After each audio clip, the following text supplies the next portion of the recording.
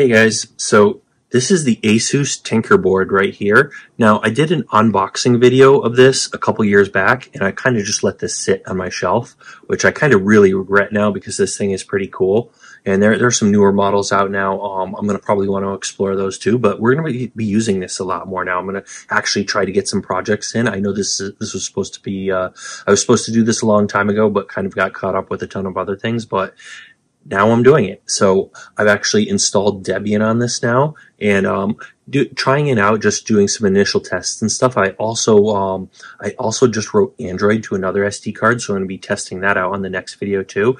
And then I'm going to swap the SD card out again and test some things out on Debian. Maybe try to connect some components, some sensors and stuff to this, and see what we can do with it. Maybe attach a camera. Maybe attach one of the displays here. So currently, I have HDMI plugged in here, and I have an Orange Pi monitor connected over here. Just ignore all the hot glue on the surface that I'm working on. I have some hardened hot glue here. Just ignore that. I just haven't had a chance to kind of chip that off yet. But any case, that's from something else I was working on. But yeah, this is basically the desktop that you get with this. So currently, I have headphones plugged in. I tested those out. They're working. I have a Bluetooth dongle for a Bluetooth keyboard that I'm going to be using. So my HDMI and power coming through USB. And they recommend 2.5 amps of power, and it's going to be 5 volt because it's through USB. So I'm actually using this keyboard and trackpad to control it now. I just put out another video reviewing this, and another one showing how I updated the battery and got that working. So you might want to go and check those out. Also hit the subscribe button while you're at it. But anyways, this is the desktop that comes with it, and I've done a few things with it. So it comes with Chromium, and let's see here. And this thing just died on me. I imagine I must, I'm going to cut this out and cut back. So, it's working. Maybe the battery might be low on this because I got the new battery, just stuck it in this keyboard, and it was working perfectly. I didn't bother to charge it or anything, so I'm not sure how much of a charge it has. But looks like it's good now after turning it off and back on. So let's see here. So yeah, there we go. See that trackpad's working great. Everything should be fine. So anyways, this it comes with Chromium, and it's running. This is Debian. It's running LXDE as the desktop, and they call this TinkerOS, but it's basically just Debian with LXDE as the desktop. Now I downloaded this from Asus. So this is their operating system that's meant to be compatible with the Tinkerboard. So this is all running off of this. Now the system on a chip here is actually getting pretty hot. So that does deserve, I think it deserves to have a heat sink on it. We might do that in the future, but we'll see. That said, yeah, I would definitely recommend, side note, I would definitely recommend this Orange Pi monitor and this keyboard. Check for the links in the description. And yeah. Let's see here. So I've tested out a few things on this. First problem I had is a lot of web pages. SSL won't work if the date on your computer is wrong. The date on this was wrong. I think I just needed time for NTP to sync up. It thought it was 2016. So NTP synced up, and it is now showing 2023. So I did run an apt update, and in the time that I ran that, I think it just I don't think it has anything to do with me running the apt update. That wouldn't make any sense. But NTP just started working, and the date is set correctly, and no issue now.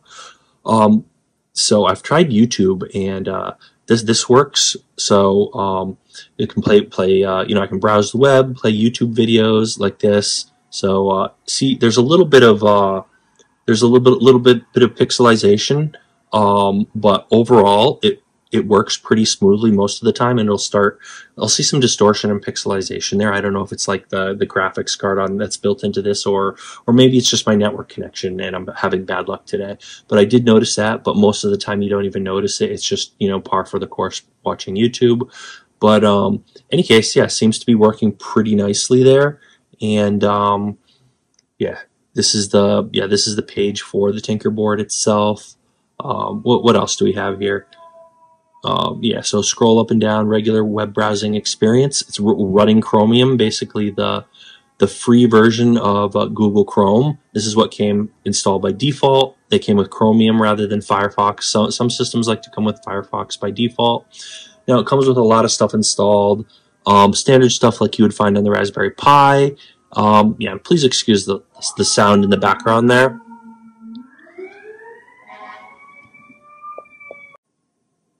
So anyways, yeah, it comes with a lot of standard tools like LeafPad. You know, it's like a really slim and lean text editor, screenshot tool, Vim, all just standard stuff. Comes with Scratch, so you can try out. It's for learning programming. It's like a visual programming environment. Great for education and stuff. So that's all fine and great and everything. And I haven't done a ton with this yet. Let's look at what else we have on here. So yeah, Internet only has Chromium, programming with idle, Scratch, sound. So we have Cheese, LXDE, just some standard stuff like the media player and stuff. But the one thing down here I should mention, Pulse Audio Volume Control. This was terrible. Like it was really just a horrible tool to work with, and I'm going to have to learn to work with Pulse Audio from the command line or install some other tool for that to work. Now, I was able to get audio working on this for YouTube with my headphones. So you'll notice I have my headphone jack plugged in here. Now, audio should be working on, there are built-in speakers in this monitor, so it should be working here. I don't know if I have to work on tweak something in the Pulse Audio mixer or something, but for whatever reason that didn't work by default. I don't know if it was selecting the headphone jack by default or what. I plugged in my headphones and those did not receive audio by default. So through a combination of me poking around in Pulse Audio Volume Control and plugging and unplugging my headphone jack, it started working. So I'm not sure what was going wrong with it, but it did eventually start working.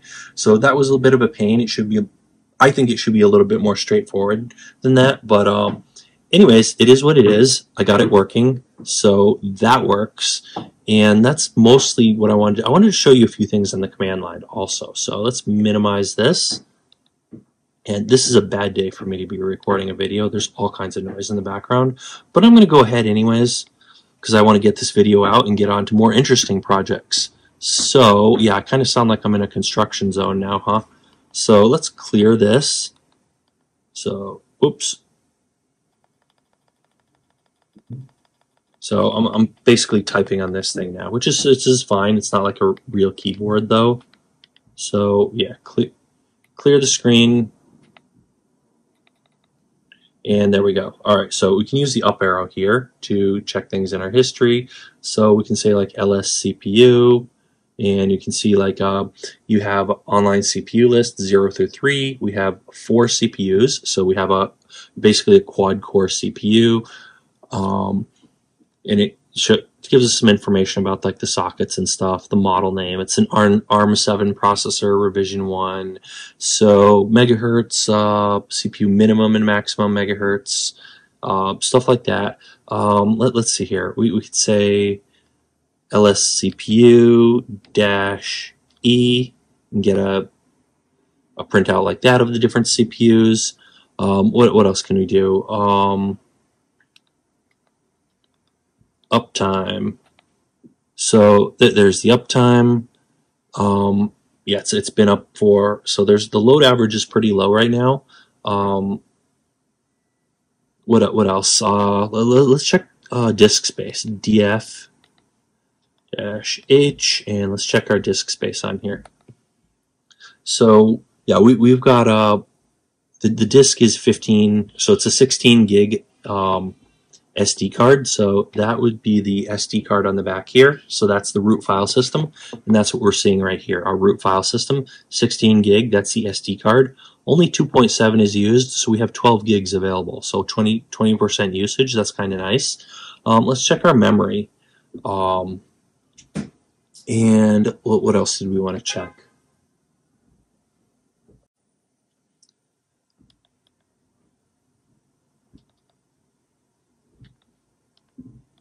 So let's see here.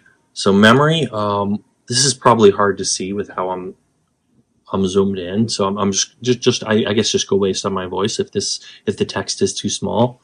I almost feel like I should adjust this, but I don't know if I'm going to be doing that right now. Is there something to? Yeah, people are going to be.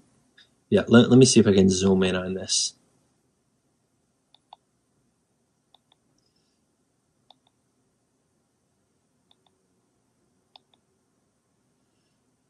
This is not quite as convenient as my regular Linux desktop, but in any case.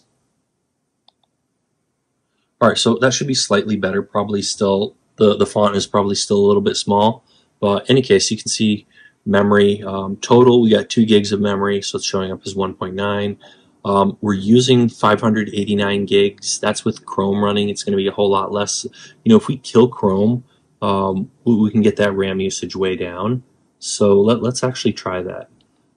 Because I know this is like a leaner system. I know there's going to be some Chrome processes running in the background, but that should actually take care of a lot of it. So let's run free-h again. See, we're down to 169 megs used, and I think it might have been slightly less. I forget, but it's just relatively low usage for the year 2023. I think it'll get down lower if we never started Chrome or if we killed all the Chrome processes manually. Like I know there are Chrome processes running in the background. So we got 900 free. We got some buffering and caching going on. So even though we have 900 megs free, we actually have 1.6 gigs available. So that's the free and the buffered stuff. So the stuff being used for buffers can be freed up to be used if needed. So there's that. We're not using any swap space, which is a good thing. So 2 gigs is relatively low. We got a quad-core system with 2 gigs of RAM, relatively low RAM, but it still works pretty well for most things. But like if you were to buy a desktop system or a laptop these days, I'd say get at least 4 gigs. Really, you want to go 8 on the low end, but really 4 should be the absolute minimum. And I generally go way higher than that. But for a single board computer, that's pretty decent. Although these days you're getting them with really high amounts. I think I've seen them even go higher than 16. I forget how much higher off the top of my head, but yeah, definitely normally the higher end for an SBC is going to be around 16 if it's ARM based. Let's see, what else do we want to show you? Let's try cat. All right, let's see, slash. All right, that's not too bad. The slash is kind of accessible on this keyboard. And there we go. Debian GNU Linux or whatever, 9, so Debian 9 on here. What else? And this is the newest version that's supplied this is basically TinkerOS by Asus, and this is the newest version that they have on their site. So the newest version of the software that is specifically designed to support their single board computer. So it specifically supports their hardware. And a lot of people like to complain that Raspberry Pi alternatives are not as, they like to complain that they're not as well, people like to complain that they're not as well supported, but maybe you're not getting the most cutting edge, bleeding edge software, and if Asus stops supporting it, you won't have the latest stuff and someone will have to do it themselves, but that's like any hardware out there. So maybe you'll have less support than Raspberry Pi, but they are putting out their own versions of the OS to support this. So in these days, with how hard it is to get your hands on a Raspberry Pi, I don't know. I don't know if that really. Raspberry Pi is great, but I don't think these are a bad alternative. This is a great alternative to a Raspberry Pi. You could anything you would want to do with this, you can still. You can still program the GPIO pins and do all the normal stuff you would want to do with it. You don't have to have the latest cutting edge version of the Linux kernel, so long as the version you have supports the hardware and works great. Now, it's great if they keep coming out with new versions, but it's not as if, it's definitely not as if the Raspberry Pi Foundation is putting out, cutting edge versions of their OS either. They're barely supporting 64-bit, so, you got to consider that. So, I really kind of don't believe in that criticism. So yeah, I don't really believe in that criticism of Raspberry Pi alternatives. I think they're great. I think they're supported as well as they need to be for the most part. Sure, they could have better support in some cases, but I think they do. I think these companies do a pretty good job, and I think you're going to see more and more support for them as they become more and more popular. So yeah, there's that. So there are a lot of others. Asus, this is a great product by Asus. They also have orange pies, banana pies, and all sorts of other stuff. And we're going to cover all of that stuff. So we're covering all sorts of different products, and we're still covering lots of Raspberry Pi stuff. So if you're interested in that kind of stuff, you might want to hit that subscribe button, hit the bell icon, so YouTube actually lets you know when we come out with a new video. You're not going to want to miss out on this stuff. If you know something that I don't know, go ahead and leave a comment down below. And, not just for me, but for the next person who watches this video, anything you want to say, just leave a comment down below. Questions, comments, criticisms, whatever you want to say, we do want to hear it. That's about it for today. So thanks for watching, and we'll see you guys on that next video. So one other thing to note is that Wi-Fi was pretty easy to set up with this. I didn't fiddle around with the command line at all. I mean, you could, and it's going to be different depending on which OS you use. So it's a pain each time, but just because it's different for each OS, in general, it's not hard to set up Wi-Fi on the command line. But over here, we basically just used the GUI, so we didn't really even have to think about it. So basically connected to my wireless access point here, and basically just click on it, type in my password, and it's good to go. So that was pretty easy, and made setting this up pretty quick. So basically set up my Wi-Fi, got online, had to get the time synced, and get the right date on my system so that I could actually view websites, and so SSL would work properly. And after that, fiddle around with the audio so I could actually watch YouTube videos with audio. Unplugging and plugging the jack, and fiddling around with pulse audio controls. So that was all fine and great, all relatively easy, no big deal there. Seems to be working pretty nicely, and seems to perform relatively well. Not as great. It's not as great as some systems, but better than a lot of systems. It's pretty good for a small system like this. For a small, affordable system like this. I know prices are going up even on this thing, but yeah, pretty great system. Now we haven't done any benchmarks in this video, but we're gonna probably do some in the future, and we're gonna have a lot of great projects coming up in the future, working with sensors and other things that you can connect to the GPIO pins. So definitely stay tuned for that.